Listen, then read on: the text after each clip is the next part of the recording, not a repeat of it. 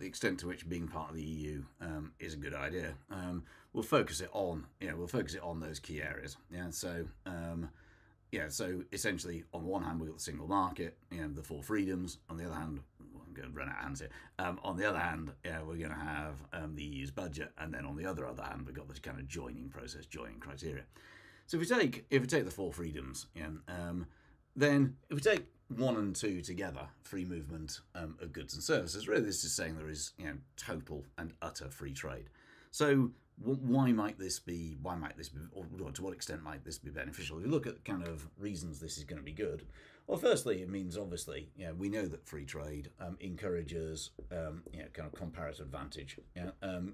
Just theoretically speaking, the freer trade is, the greater the extent to which countries can specialise in those areas in which they have comparative advantage. That leads, in principle, that should lead to efficiency and growth. Looking at it separately from, kind of narrow theory, it's obviously the case that there's going to be an increase in competition. It's much simpler, to sell goods abroad, so why wouldn't you? And we know that competition produces benefits at a micro level. So increased competition, it should lead to decreased prices for consumers. It should hopefully lead to increased choices. Competition can also be on quality. So you would expect to see that being part of the EU and the competition that entails would lead to good outcomes for consumers. And also, competition, ultimately, kind of free trade is a product market reform. So at a macro level, it's sort of a supply side policy. You're reforming your product markets to increase the overall level of competition, and by doing that, what that should do is it should lead to downward pressure on inflation, again because there's more competition, and firms are forced to be more efficient. So you should get upward pressure on growth, which you can show. Either in some sort of Keynesian model like that, where again you've got your downward pressure on inflation there, and you've got upward pressure on growth there, and that's real GDP. So you're kind of moving like that, or you can do it in that kind of more neoclassical framework where kind of your vertical long-run aggregate supply is shifting to the right, and again you've got on the one hand downward pressure on inflation, and on the other hand you've got upward pressure on growth. So it's as I say, so at that level there's kind of huge levels of choice. It's good for consumers and so on and so forth. Obviously you're also now part of a much larger trading area. It's likely that especially for lower income countries, there's the possibility to increase your exports. The EU is a huge market, although obviously you're having to compete to do that.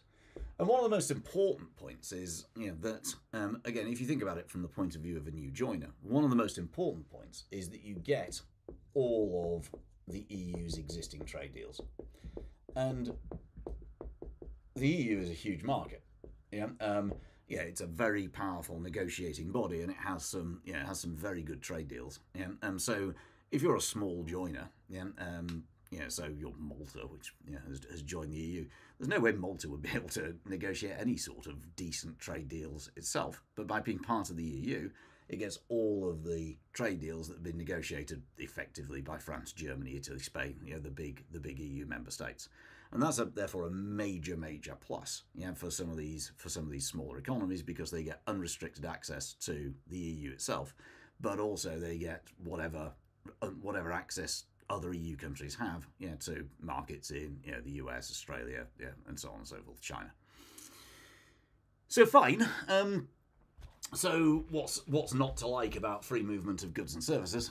Obviously, competition has a downside. So the downside of competition is obviously that it can lead to job losses in those businesses that aren't efficient enough to survive. Now, in theory, that'll be mitigated a bit by the Copenhagen criteria on the basis that you're supposed to have a strong functioning market economy before you join. But obviously, there's a limit, there's an extent to which that's never going to be fully true.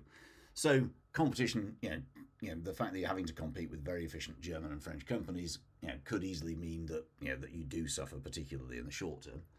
Secondly, you've got to enact all EU law. Yeah, so there are 35 chapters, yeah, of EU law, each which has loads and loads of stuff on labour, yeah, the environment, yeah, and so on and so forth.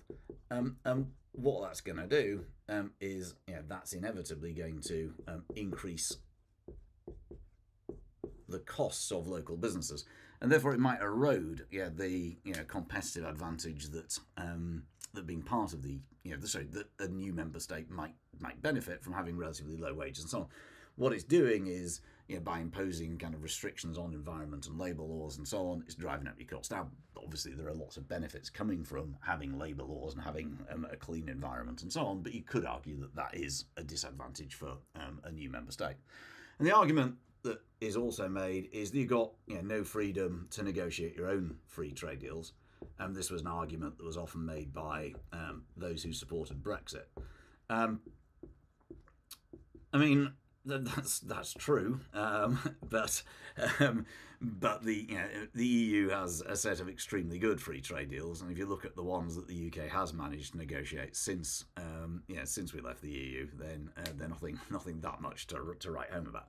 But in principle, it does restrict you in that sense. So economically, if we take freedoms 1 and 2 just initially, what we're saying is that it's going to dramatically increase competition, between member states. And remember, I'm not talking here yet about the single currency. So this is true for Poland, which uses the zloty, not the euro. So the EU, by having this single market, there's large increase in competition, large increase in the ability to trade, and those things together are generally viewed by economists as a good thing.